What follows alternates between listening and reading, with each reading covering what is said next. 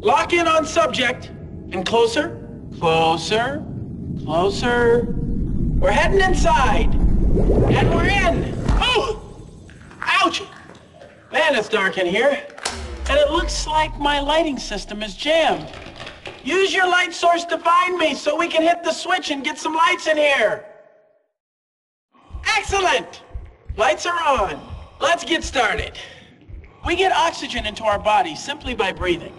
People need oxygen to live, the same way plants need water to grow. One way we get oxygen into our lungs is through the nose.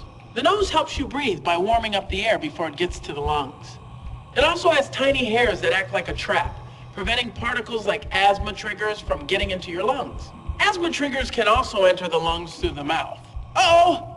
Here comes some asthma triggers now! Unfortunately, the nose hairs can't block everything. Tiny allergy triggers, the things you're allergic to, like dust mites and mold, sneak by and hit the sides of the nose. This causes a chemical called histamine to be released. Check it out. The histamine acts like a faucet to produce a watery substance that gives you a runny nose. In other words, snot. That's some nasty stuff. It's coming out like crazy. Give me a tissue. What you're seeing here are allergy triggers causing an allergic reaction. Whoa! Gesundheit. Anyway, allergy medicine helps stop this flooding in the nose by drying it up. Grab a mop and help dry up this mess. Oh, thanks. Let's move on. The second way we get oxygen into our lungs is through the mouth. So by breathing in through your nose and mouth, air moves down the windpipe toward the lungs. Check out the oxygen going into the lungs. It's like cars moving down a highway.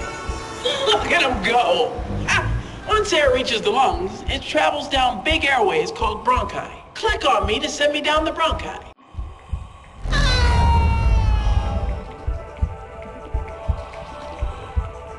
As the bronchi reach deeper into the lungs, they get smaller and smaller, like the roads you see here.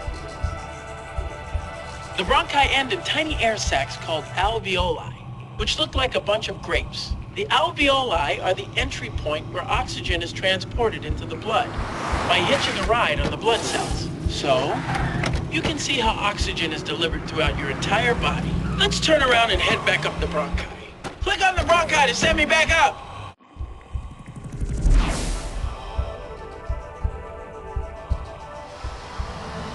Thanks for the lift.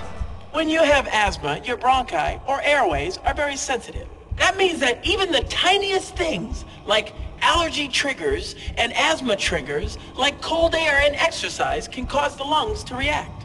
The lungs react in two ways. First, they produce too much mucus. Ew, yuck. Second, they can become swollen, which is called inflammation. Together, mucus and inflammation block the airways so less oxygen can get in and out of your lungs. Before you know it, it gets harder to breathe. Even though your lungs always have some inflammation, if you don't keep inflammation and extra mucus under control, over time, they'll get worse, making it harder for you to breathe.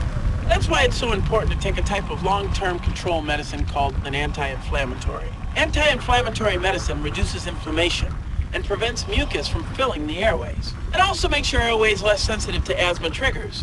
And that's how we got into this mess in the first place. Here comes the anti-inflammatory medicine now. Use the anti-inflammatory medicine to cool down the inflammation in the lungs. See the difference? Much better.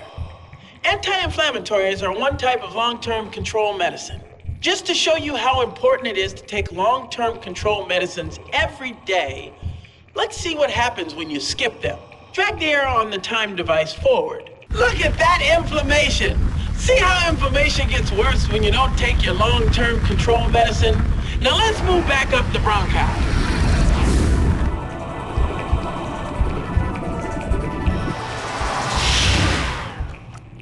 With asthma, everything can change when you come into contact with your asthma triggers. Let's initiate a smoke infusion. Smoke's got to be one of the worst asthma triggers. When you come into contact with an asthma trigger, the muscle around the airways start to tighten, kind of like shoelaces that are tied too tight. This tight feeling in your chest is called bronchoconstriction, and it leads to symptoms like a cough or wheeze, which makes it hard to breathe. Your lungs also produce more and more mucus to try and trap the asthma trigger and prevent it from entering the lungs.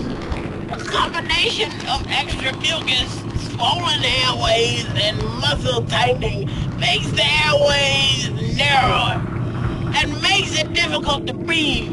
This causes asthma symptoms to get worse. Quick relief medicine helps relieve this chest tightness because it unties the shoelaces that are wrapped around the airways. Here comes the quick relief medicine now. This medicine opens up the airways very quickly so you can breathe again. Oh, feel it breathe. Swimming home, swimming free. Although asthma attacks will happen less often if you take your long-term control medicine every day and avoid your asthma triggers, they can still happen from time to time. Let's see what happens when you've been exposed to a really powerful asthma trigger, and you've either waited too long to take your quick relief medicine or the inflammation has gotten out of control. In this case, you need emergency medicine, and that means you need to tell an adult right away.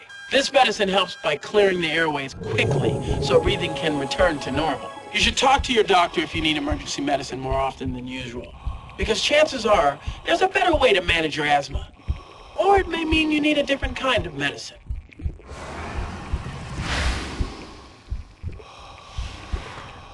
Simulation review. For the most part, keeping your asthma under control is up to you. First, avoid your asthma triggers. Second, follow the personalized action plan for taking medication that your doctor gives you, which includes taking long-term control medicine every day. In this way, you'll prevent most asthma symptoms from ever even starting. You'll breathe easier, feel great, sleep through the night, and do everything other kids do. It also means you won't make trips to the hospital or stay home from school because of your asthma. This concludes the lung simulation. Let's get out of here.